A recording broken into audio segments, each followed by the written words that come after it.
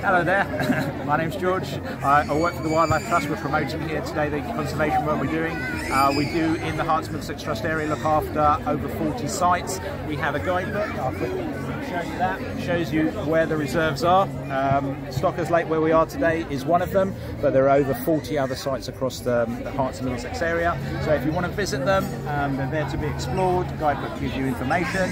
We also organise walks with the wardens, badger watch and bat walks, and also children's activities which we are doing here today, like pond dipping. We're doing lots of conservation work, so if you guys want to find out a little bit more about the Wildlife Trust, come down and see us where we are. We're here tomorrow, and obviously you can find more information on our website, hertswildlifetrust.org.